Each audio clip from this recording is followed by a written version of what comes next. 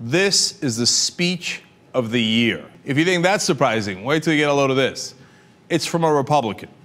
It's in the Washington State Legislature. Her name is Representative Maureen Walsh. They are discussing whether gay marriage should be allowed in the state of Washington. And she is going to break ranks with the other Republicans and vote in favor of gay marriage. And she's going to tell a personal story about why. So don't miss this. Watch. I have allowed my heart and my mind to guide me in decisions that I've made on a lot of different issues that have been before us in the legislature.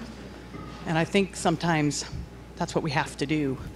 And I too don't want to wag my finger at anybody about which way you should vote on this. It's certainly an issue of conscience to me, and certainly one that I have been weighing very heavily for the last few weeks. You know, I was married for 23 years to the love of my life, and he died 6 years ago. And you know, I'm a lonely old widow right now. I'm 51 years old, looking for a boyfriend, not having much luck with that. And yet, when I think of my husband, and I think of all the wonderful years we had, and the wonderful fringe benefit of having 3 beautiful children, I don't miss the sex, you know? And to me, that's kind of what this boils down to. I don't miss that. I mean, I certainly miss it, but I don't, it is certainly not the aspect of that relationship, that incredible bond that I had with that human being that I really, really genuinely wish I still had. And so I think to myself, how could I deny anyone the right to have that incredible bond with another individual in life? To me, it seems almost cruel. You know, years ago, my daughter she was in elementary school. Many of you have met my daughter. She's a fabulous girl. She's wonderful. My boys are great too, but my daughter is just something special, and she was the light of her father's eyes. And she went to school, and there were some kids a whole group of kids just picking on another kid. And you know, my daughter stood up for that kid. Even though it wasn't the popular thing to do, she knew it was the right thing to do. And I was never more proud of my kid than knowing that she was speaking against the vocal majority on behalf of the rights of the minority. And to me, it is incumbent upon us as legislators in this state to do that. That is why we are here. And I shudder to think that if folks who have preceded us in history did not do that, frankly, I'm not sure I would be here as a woman. I'm not sure other people would be here due to their race or their creed.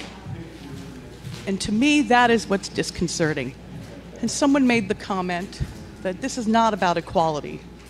Well, yes, it is about equality. And why in the world would we not allow those equal rights for individuals who truly were committed to one another in life to be able to show that by way of a marriage? My daughter came out of the closet a couple of years ago. And you know what? I thought I was just going to agonize about that. Nothing's different. She's still a fabulous human being, and she's met a person that she loves very much. And someday, by God, I want to throw a wedding for that kid. And I hope that's exactly what I can do. I hope she will not feel like a second-class citizen involved in something called a domestic partnership, which frankly sounds like a Merry Maids franchise to me. Here are the reasons that I love that speech. First of all, the raw honesty was fantastic. I don't miss the sex. Come on, how funny was that? But it endeared you to her immediately that she's not, you know, trying to do some fancy political speech where she's working a talking point. It was clear that she was speaking from the heart. And then the points she hit were fantastic. How can I deny anyone the ability to have that kind of deep, loving relationship that I had? That's so true, and it gets to the essence of the issue. She says, don't tell me they wouldn't be second-class citizens. Of course they are, if you're calling it something else and you're not giving them the same rights. And she said, who are we kidding when we say it's not about equality? Obviously it's about equality. That's what the whole issue is. If they had equality in terms of the law, the name, etc., then it wouldn't be an issue. It's obviously the core of the problem. And I loved when she said, I'm not sure I would be here. And remember, she's a Republican there, but she is a woman. She's like, I'm not sure I would be here if other people didn't fight for my equality and all of our equality. There's so many others of you who are based on race, creed, etc. And then, I mean, come on, when she said that her daughter was the light of her father's eyes, I mean, that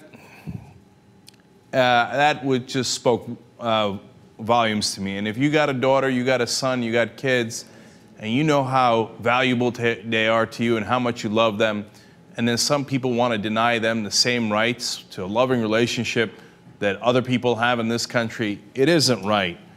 And I love her for pointing that out. Listen, the Republicans are having trouble fielding a candidate. Right now, they're in the middle of CPAC, this large conservative gathering, and they say they're dissatisfied with all their candidates. It might go all the way to a brokered convention, where they might pick someone else entirely. I nominate Representative Maureen Walsh.